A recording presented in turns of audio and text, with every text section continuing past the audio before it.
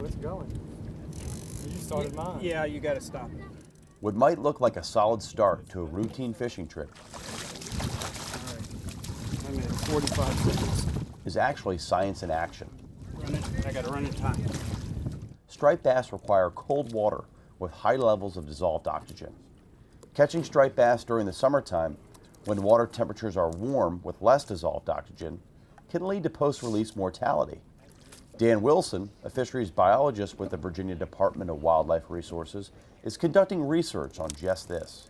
We're here at Smith Mountain Lake, which has a very good striped bass fishery, one of the better ones in the country. And anglers like to fish for striped bass year-round. That includes summer. And we know from some other studies that many waters, striped bass do not survive catch and release well in the summertime with the warm temperatures. And it's been debated on this lake for a number of years how well these fish actually survive when they're being caught and then released. Anglers are curious if the abundant, deep, cool water habitat here at Smith Mountain Lake might improve catch and release success during the summer months. Given that it's such an important resource, it's enjoyed by so many people, we want to do the best we can with it. And you know, we're learning that there's things we can do as fishermen to help the survivability of these fish when they're released. And that's more about what we want to learn through some of the work that's going on now, is what we can do to affect it fish by fish, how we handle our fish, the fish we need to keep, the fish that we can release. These are information we're going to get because there is a concern that these fish may not do as well in the summertime when released. So what we're doing out here is actually catching fish just like an angler would. We're being part of the angling public, and we're giving them a tag and putting them back in the water to see if they actually survive that event or if if the fish die from that event. So what metrics are Dan and his team focusing on for this study?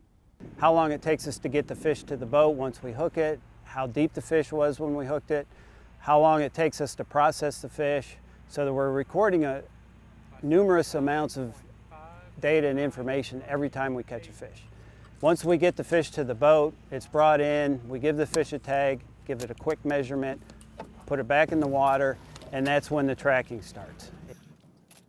These are ultrasonic transmitters, basically transmitters that send out a frequency that is picked up underwater with this hydrophone. Over multiple days, Dan and his team can track numerous fish to assess whether they live or die. Ultimately, DWR will be partnering with Coastal Carolina University on this initiative. The lead investigator or professor on this project is Dr. Derek Crane, and he will have students for the next 2 years out here conducting this study, and we'll probably be working with them side by side on a lot of aspects of it. The results from this study will have management implications for the future of Smith Mountain Lake's striped bass fishery. It's everybody working together, you know, realizing the state's going to try to do the best they can for the fishermen, and then the fishermen learning that they have a role too. They can be involved in the conservation and the enhancing of the fishery by the things we can learn from each other. As the state learns things from us, the fishermen, and we learn things from the study, hopefully it's going to advance the fishery forward for everybody's benefit.